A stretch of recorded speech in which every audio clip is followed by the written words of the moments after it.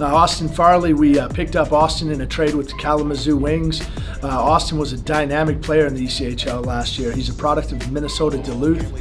He went over to Europe. He came back to the United States, one of the fastest players in the ECHL. Very dynamic, possesses the puck well along the corners.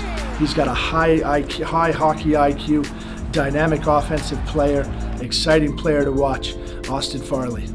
Brendan Robbins, he's coming to us out of the University of Maine. I worked with him for a couple of years while I was in the college game.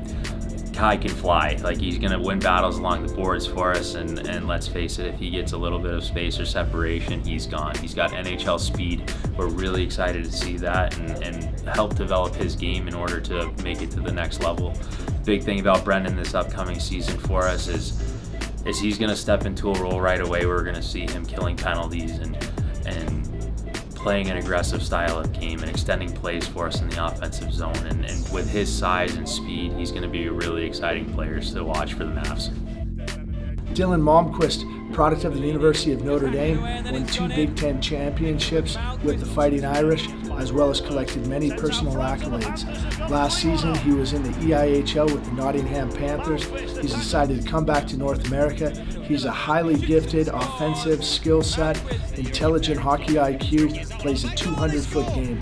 This is an intelligent hockey player that was one of the top players in the EIHL last year. We're excited to have him here with the Mavericks.